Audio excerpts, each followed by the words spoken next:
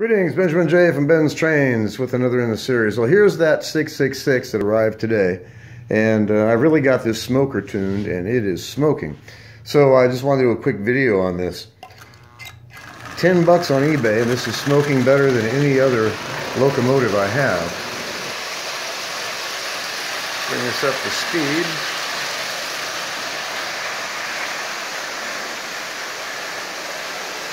I just put some additional fluid in it, actually mineral oil.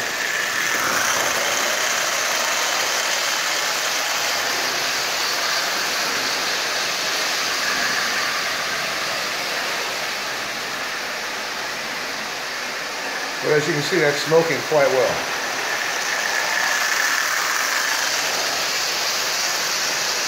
It's actually getting quite smoky in here. That's one of the drawbacks of using locomotives with smoke, of course.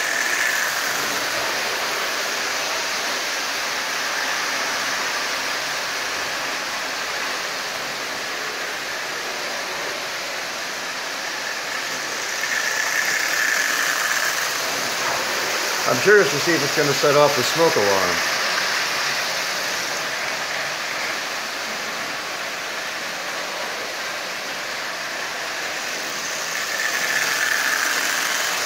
But as you can see, that's smoking really well. There's a lot of smoke in the air in here. Alright, one more time around and we'll shut it down. So 6 drops of mineral oil, it will smoke for about 2 or 3 minutes.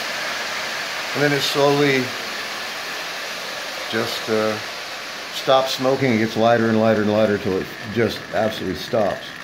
As you can see, it's getting some good puffs as it goes around.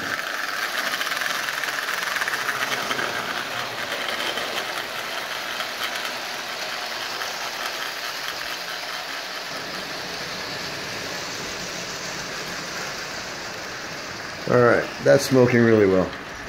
Alright, let's bring it up here and shut it off. It is getting almost too smoky to stay in here.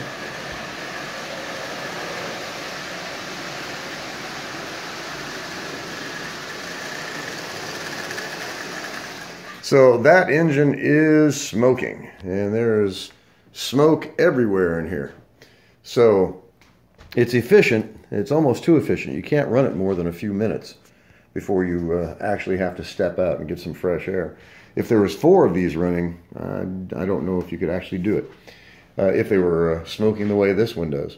Anyway, this one is up and running. Its shell has now been transferred over to this rail, and as you can see, it is far from perfect, but I sprayed it with some paint. Wow, smoke. And it covered that up fairly well. The only way, of course, to correct it is to actually file it and sand the surface. That oxide is just eating the surface away. But I put a single reduction motor in this shell, so it wasn't just sitting there doing nothing. Wired it to the headlight, as you see. It's forward only, but it's a double reduction motor.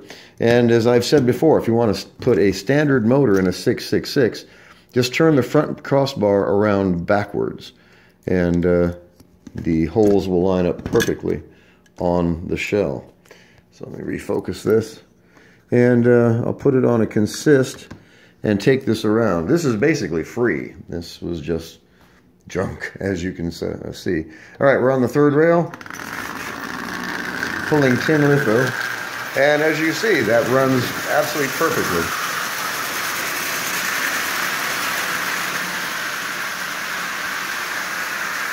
Wow, it's really smoky in here. So the headlight is working. It's pretty basic, but it's running. So I put that old motor in there, just so this wasn't going to sit under the layout like the other one did. And I had a motor, so I figured I would just, like I said, turn that crossbar around and mount it in there, and it works. Crude, but effective. Anyway, so there's a kind of like before and after effect. So I took the motor and smoker and the trucks off of that and transferred it to this. much improved. Now, I just got to get this rust off this push rod, and this is actually going to be a nice 666. Nice thing about it, of course, is it was $10, and it is smoking. It is really smoking. This is smoking better than any other locomotive I have. Anyway, I just want to do a quick follow-up on what you can do with this stuff. Just made out of junk. Just literally made out of junk. And took the best parts, stuck it in a different shell. You have a new locomotive that smokes just absolutely perfectly, runs well, and a little bit of cleanup. This is going to look nice. So I just wanted to do a follow-up video. As always, if you have any questions, feel free to drop me an email. BENZTRAINZ@gmail.com. And as always, thank you for watching.